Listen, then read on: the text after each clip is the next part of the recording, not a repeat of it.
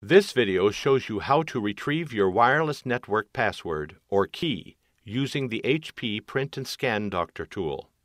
Retrieving your network password is useful if your computer is set up on your network, but you can't remember your password for the network.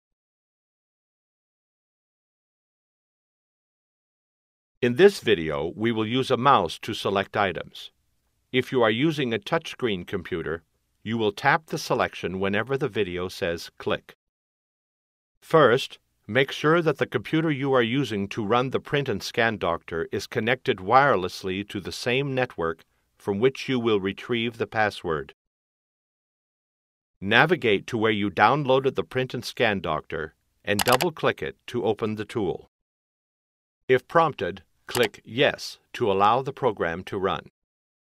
The program will extract and then automatically open.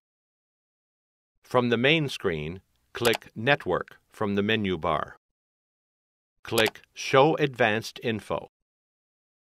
Click the Show Wireless Info button at the bottom of the window. Under the Wireless Settings pane, look in the SSID section for your network name. The network password or key will be listed in the Network Key section next to your network name. Once you have the wireless network password, you can use it to connect your printer to your network.